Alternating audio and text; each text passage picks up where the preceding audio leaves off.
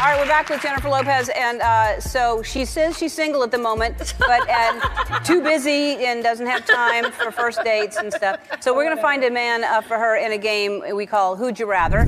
Y'all, word on the streets is that J-Lo is ready to show off a new man. Can you believe it? It seemed like just yesterday she was all lovey-dovey with Ben Affleck. But y'all, a lot has changed in a little bit of time. Let's break it down, shall we? So according to a blind item, your girl J-Lo is itching to debut her new boo. And when I say itching, I mean she's practically scratching herself raw. This A-list diva wants the world to know that she's moved on faster than you can say Benifer. But you know, when J-Lo and Ben got back together, it was like a fairy tale, right? Well, turns out that fairy tale might have been more like a business deal. Some folks are saying J-Lo only hooked up with Ben to take the sting out of getting dumped by A-Rod. Y'all, it's just cold. But here's the real tea. J-Lo's already got her eyes set on the next prize. And get this, there's even a betting site taking wagers on who her next man might be. Can you believe it? They've got odds on everybody from Eminem to Leonardo DiCaprio. I mean, girl, slow down. The ink on your divorce papers aren't even dry yet.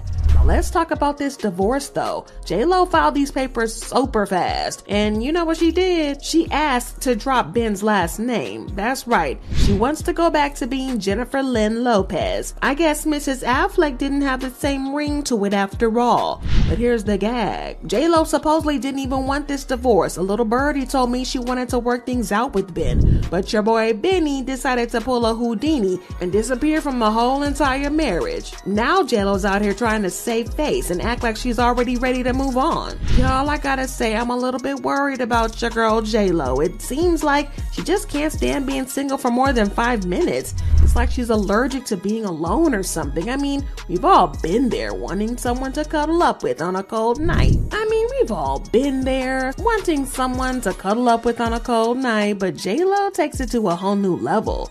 Remember when she was with A-Rod? As soon as that ship sank, she jumped right into Ben's arms. And now that Ben's out of the picture, she's already on the hunt for her next victim. I mean boyfriend, cause girl, take a breath. But you know what? Maybe this is just J-Lo's way of living her best life. She's out here collecting men like they're Pokemon cards, and honestly, I can't be that mad at her. But let's think about who this mystery man could be. The betting odds are favoring Eminem of all people. Can you imagine J-Lo and Slim Shady together? That would be interesting, but don't count out A-Rod just yet either, because J-Lo is known to spin the block, and some folks think he might be trying to slide back into J-Lo's DMs. I mean, he did post that cryptic message right after the divorce news broke. Coincidence? I don't think so. And then there's The Weeknd, Bad Bunny, and even Matthew McConaughey on the list. Although, let's be real, Matthew McConaughey is happily married, so unless J-Lo's planning on being a homewrecker, which I doubt, we can probably scratch him off the list. But I gotta say, part of me feels for J-Lo. Relationships in Hollywood can be tougher than a $2 steak, because everybody's watching your every move, waiting for you to mess up, and when you do, it's splashed all over the tabloids and blogs and Snapchat channels. But listen, you got to take time for yourself, J-Lo. Learn to love your own company. Treat yourself to some spa days, binge watch some Netflix, eat a whole pint of ice cream, do whatever makes you happy without a man by your side. Well, let's not forget about Ben in all this.